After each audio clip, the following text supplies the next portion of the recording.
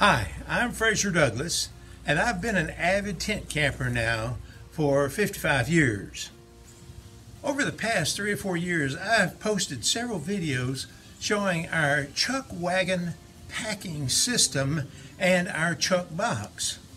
But I realized that I've never shown you how we use this packing system and Chuck box to actually cook a meal in the campsite. And so I decided to get Ava to show you how we cook a Mexican dish in the campsite with our Chuck box and Chuckwagon setup. Hope you enjoy this video. We've just arrived at our campsite in the Bankhead National Forest in North Alabama, and soon we'll be setting up our campsite. Let me just show you how easy we can start cooking. In the back of our car, we have a blue and white cooler and a wooden Chuck box. On top of the Chuck box are duffel bags containing our kitchen canopy, our sleeping tent, our sheets and blankets, a couple of roll-top tables, and a couple of folding chairs. In front of the cooler and Chuck box are 3 milk crates that contain our food and some miscellaneous kitchen items, plus our stove. When we stop during the day or at the end of the day when we reach our campsite, we can begin cooking without having to remove anything from the top of our Chuck box.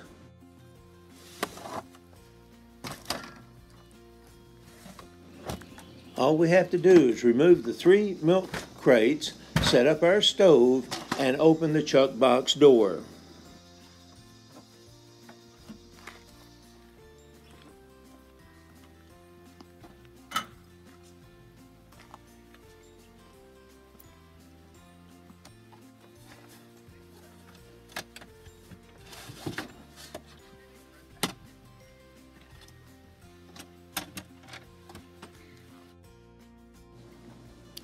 And now we're ready to cook. Today we're going to be cooking Picadillo, a Mexican ground beef soup. We could have cooked our dinner before setting up camp, but we were anxious to get set up, and so we went ahead and set up our tent and our kitchen canopy before starting the Picadillo. This is how our Chuck box looks now. Ava's going to explain how to cook this Picadillo. We are going to cook picadillo today. My grandmother used to cook for us, for me as a little girl, and very often, so it's a very good dish.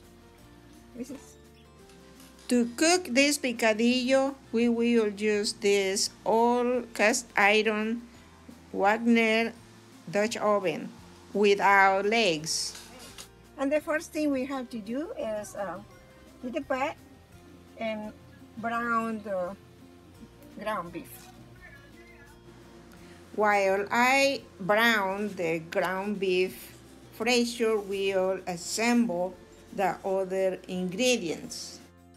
These ingredients are 1 onion, 2 carrots, 1 large roasted potato, a jalapeno pepper, 2 garlic cloves, a small bunch of cilantro, 1 bay leaf, a large tomato, a chicken bouillon cube, a small package of frozen peas, pinch of cumin, salt, and pepper.